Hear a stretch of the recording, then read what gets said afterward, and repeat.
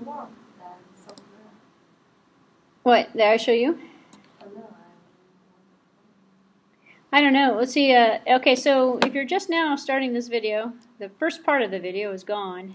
okay. So the video just crashed on me, which means the first part of this lecture and everything I covered for like the last hour is completely gone. Oh well. Well, if you are getting this video, I went through lectures 3, 4, and now I'm on number 5.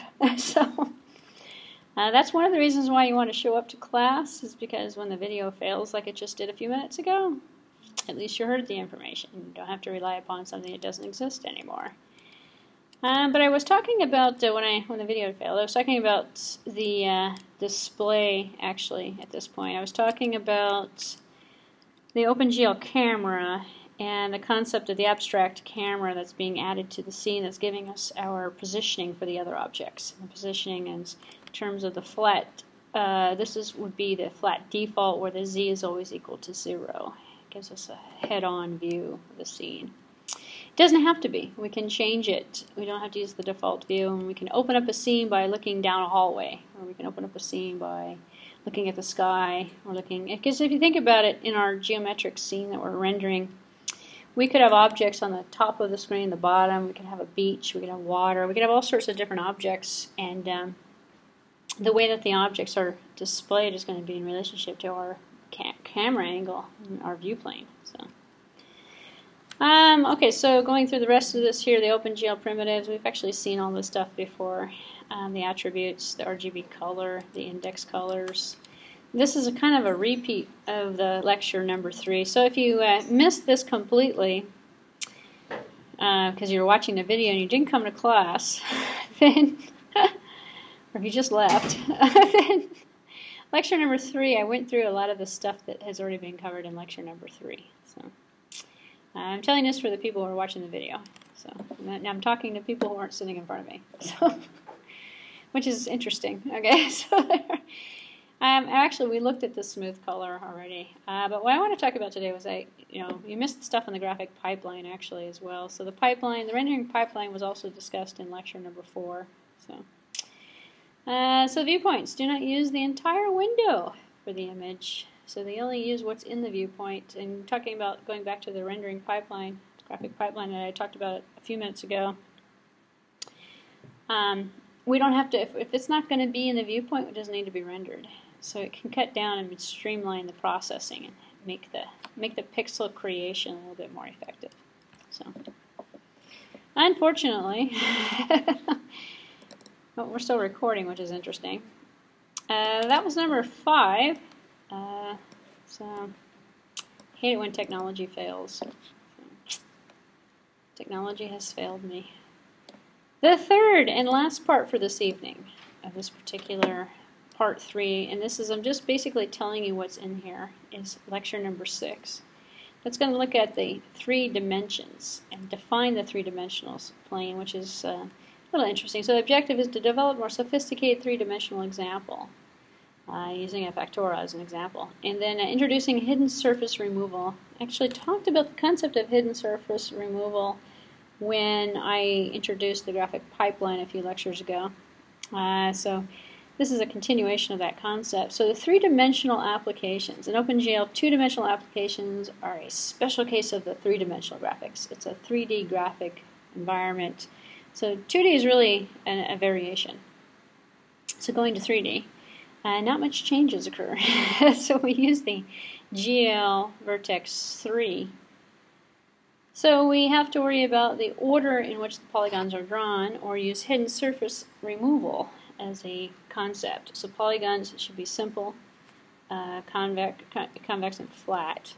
So hidden surface removal is going to take away and not render surfaces that are not in the viewpoint. So the camera, if the camera is defined a certain way, we know what's hidden, and we don't have to render that. So here's an example of our 2D. I don't know what that is, some sort of a gasket. You start with a triangle.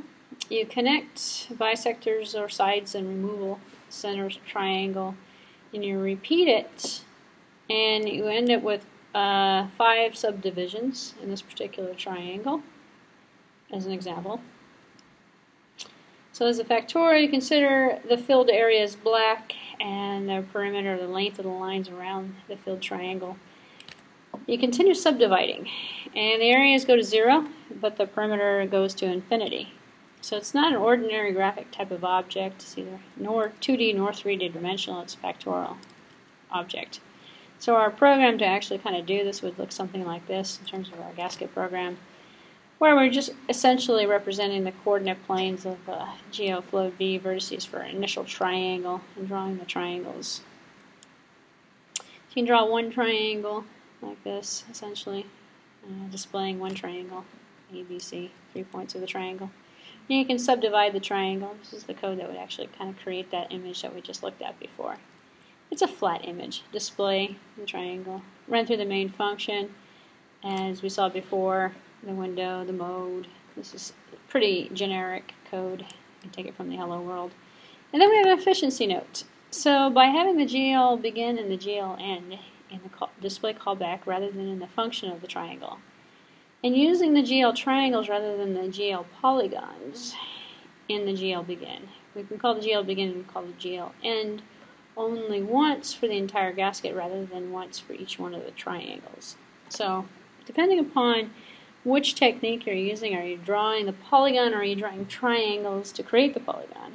Depends on how many times the begin and the end is going to happen. That basically starts our rendering. So the rendering starts with the begin, ends with the end. So it basically tells us how efficient. So we can render it all at once or we can render it individually. Rendering it individually is more time consuming. Rendering it all at once is faster.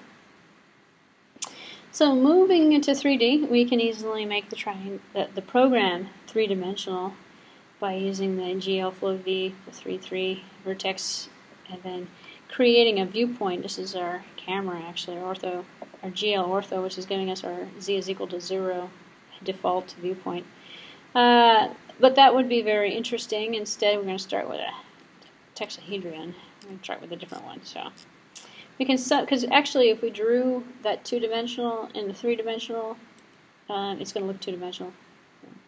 Let's draw a three-dimensional one, so we can subdivide each one of the 4 triangles.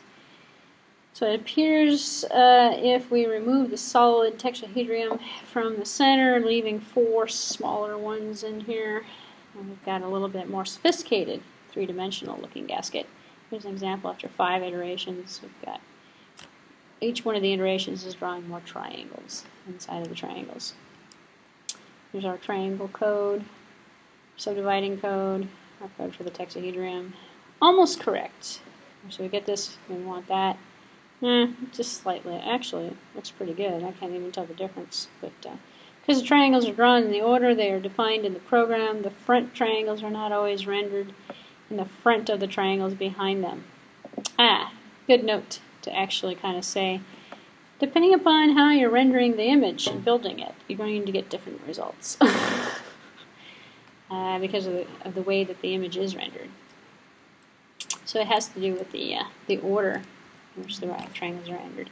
So let me give you a formal definition of this hidden surface removal. We want to see only those surfaces in front of the other surfaces. We don't care about the ones that are underneath. So OpenGL uses what's called a hidden surface method, called a Z-buffer algorithm, that saves the depth information as the objects are rendered, so that only the front objects appear in the image. Because if we don't need the data, we shouldn't be saving it, and we shouldn't be using it. Because one thing is going to essentially overwrite another thing, and so we can just essentially display the overridden material, essentially. So it's called a Z-buffer algorithm. In terms of using the Z-buffer algorithm, we don't actually have to write it, we just call a function. We say, apply hidden surface removal. Algorithm uses an extra buffer, the Z-buffer, to store depth information. This is as the geometry travels down the pipeline, as we've seen from the pipeline example.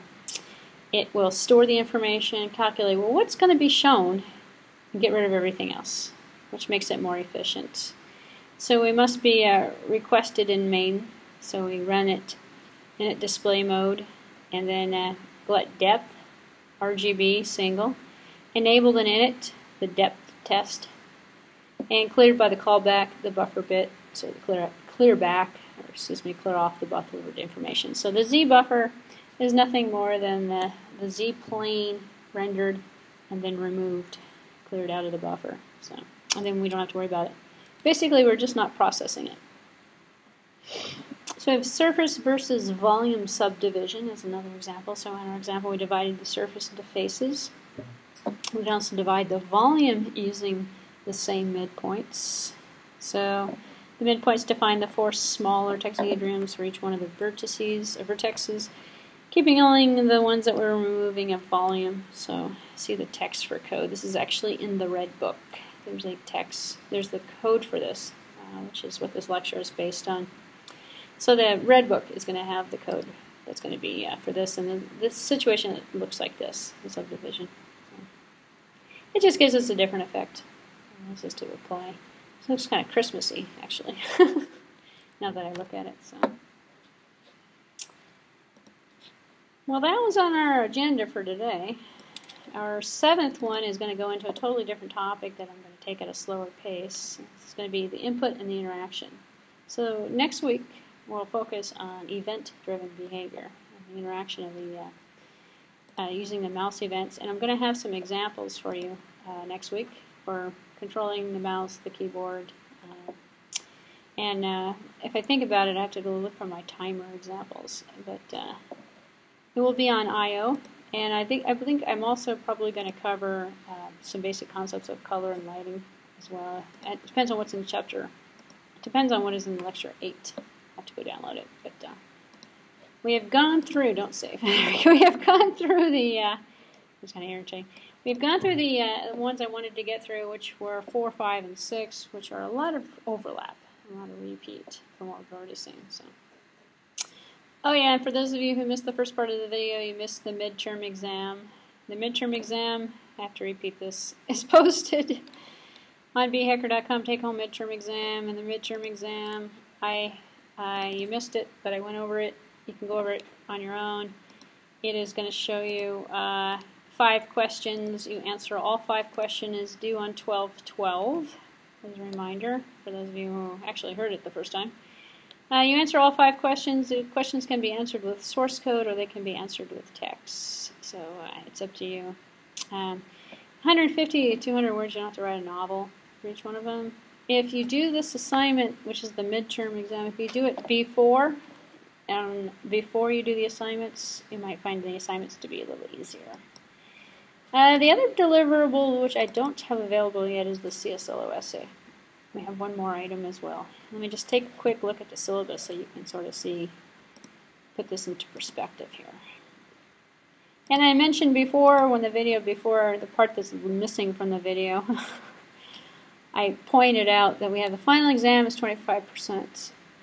The CSLO essay, which is 25%. The final exam probably be multiple choice, I believe. The assignments are 25 and the midterms are 25. So if you can't do the assignments, it's a very small percentage of the course, as you might see. There are 5 of them, which is a lot of work. So what I was mentioned at the beginning of the course, which did not get recorded, was that you can give it your best effort. They don't have to be fully functioning programs. Try as close as you can to get them done. Submit something. You'll probably get full credit for it. So I'm not going to nitpick the assignments because the assignments are a lot more difficult than the 5 points.